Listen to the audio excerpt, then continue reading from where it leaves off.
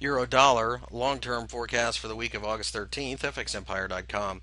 As you can see, the euro dollar fell again and was rejected at 124 or so, just a little bit above it.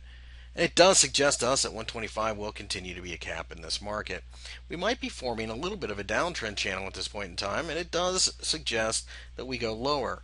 On the daily charts, we have bearish flags everywhere. You can kind of see it here on the weekly that suggest a move down to 115. We think, of course, that 120 will be tested first, as it won't be sliced through. It's far too big of a round number, but we think it is only a matter of time before we get there.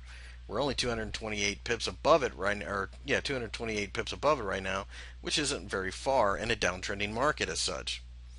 The fact that the Federal Reserve is pretty much anticipated to ease monetary policy in September and the euro can't gain against it says everything you need to know. The European Union is a mess.